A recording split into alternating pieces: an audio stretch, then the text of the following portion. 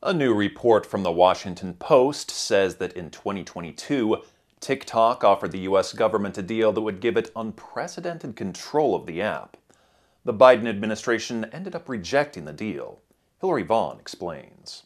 The Biden administration rejected a deal that would have given them partial control over TikTok, a compromise that TikTok thought might help them avoid an all-out ban. But it didn't ultimately solve the problem, which is TikTok is owned by a Beijing-based business, which means the Chinese Communist Party has influence over it. The Washington Post reports the deal on the table would give the U.S. government veto power over each new hire at TikTok, let a defense contractor monitor TikTok's source code, and give the feds a kill switch to shut down the app if anything were to go haywire. But a senior Biden administration official telling the Post the only acceptable option is completely cutting off TikTok from China for national security concerns, saying they, quote, determined more than a year ago that the solution proposed by the parties at the time would be insufficient to address the serious national security risks presented. It became clear that divestment from its foreign ownership was and remains necessary. Republicans say this half-measure fix floated by TikTok would have made the U.S. operate just like the CCP. Why would we choose to do what TikTok has already done?